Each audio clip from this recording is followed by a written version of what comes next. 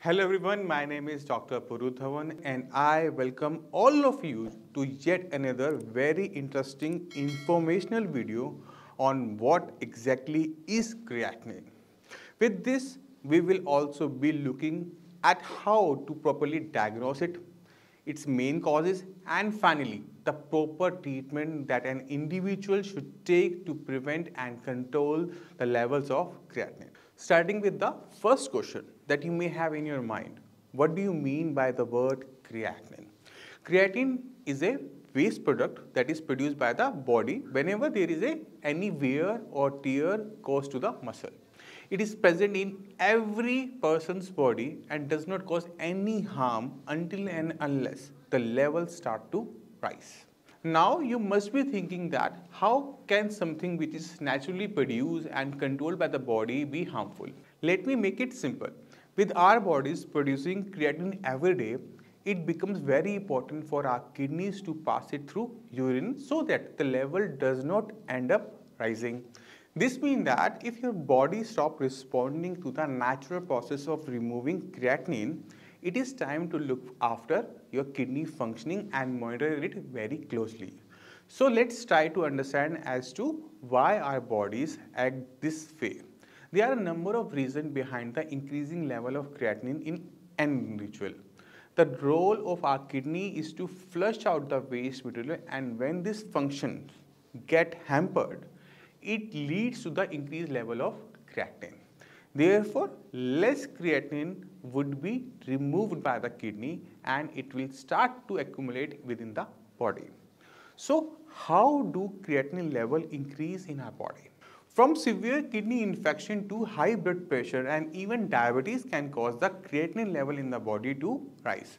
Therefore, it is very important and also my advice not to ignore any sign. It can cause a lot of damage in the long run. Moving on the next part of the video, now I would like to talk about the link between GFR and increasing creatinine levels in an individual. Previously, we spoke about the relationship between the increasing creatinine level and decrease in the kidney function. Increase in the creatinine level also means that your GFR will gradually start to decrease. Now you might be thinking, what is GFR? So let me explain you that. This is the test done to determine the capacity of your kidney to filter out the waste material from the body. With this, any doctor will be able to determine exactly which stage of CKD the patient is suffering from. The value of GFR tests are highly important in determining the small detail about creatinine levels and kidney functions. Something which is very important to remember is that your GFR score is directly related to the level of creatinine present in the blood. The more the level of creatinine, the lesser the GFR score would be. This would ultimately means that the kidney are not in a healthy functioning state. There are usually 5 stages that are associated with the kidney disease, with the first stage usually having GFR value of 90 or above and less than 15 in the 5th stage. But there is no need to worry because there are various ways in which we can control the creatinine level as well as the increased GFR score. The 2 main ways in which we can do this is, first, pay extra attention to your protein intake in the diet, which is to control its production in the body. Second is to make sure that the creatinine being produced in the body is flushed out through urine. All this is interrelated. Let me explain. When the creatinine level in our body are high, it becomes hard for our kidney to filter out the impure blood. With having a controlled and monitored diet, it becomes very easy to get the level down. As I told you earlier, creatinine is a protein-based waste material produced by the muscles. Now imagine if a patient of CKD takes large amount of protein like red meat, chicken, fish, what will happen? The large amount of protein will convert into large amount of creatinine and this will increase the level of creatinine in a CKD patient. Now, if the patient of CKD wants to control the level of creatinine, they have to cut down the amount of protein intake. The patient has to avoid all kind of protein like chicken, mutton, fish, because this will help the body to produce lesser amount of creatinine, and when the body produces lesser amount of creatinine, there will be lesser amount of creatinine to show in the reports. On the other hand, we also need to make sure that the process of creatinine clearance should be enhanced to lower the levels. The only way to do this is to improve the functioning of the kidney, which would eventually result in lower level of creatinine in the blood and higher GFR score. Now, to improve the functioning of the kidney, it is very important to know why the kidney were damaged in the first place. There are several factors that can be held responsible, like high sugar levels or blood pressure. Therefore, by controlling the main culprit, we can for sure improve the functioning of the kidney and also control the creatinine level in the body.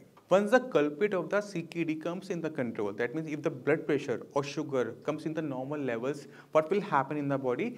That there will be no further damage to the kidney. And once the damage of the kidney stops, the kidney will try itself to improve its functions. And when the function of the kidney improves, what will happen? That there is more clearance of creatinine through urine and the level of creatinine start decreasing. Now I want to show you one of my patients. Hi, my name is Betcheva Sarah Gamaran, and I'm a kidney patient. And I found out I had stage 3B kidney disease, getting very close to having to have dialysis. And it absolutely shocked me. So I did all kinds of learning and studying and trying to figure out how, outside of modern medicine, I could get help. And I understood there was a place called SRIAAS Institute in India that could help me. I also have and had for many years diabetes. But anyway, the Dr. Kumar and the doctors there, they all worked together, and they were wonderful in helping me. And I was shocked after just 3 months of medication that I went from stage 3B kidney disease to stage 1, basically. But the doctors here say that I will always probably be a kidney. I had a lot of kidney stones years ago. I was very much overweight. I've lost a lot of weight since then. And the doctors at SRIAAS Institute advised me to go vegan. And they gave me a diet plan, and I hired a dietitian to help me along with the medication that they sent me.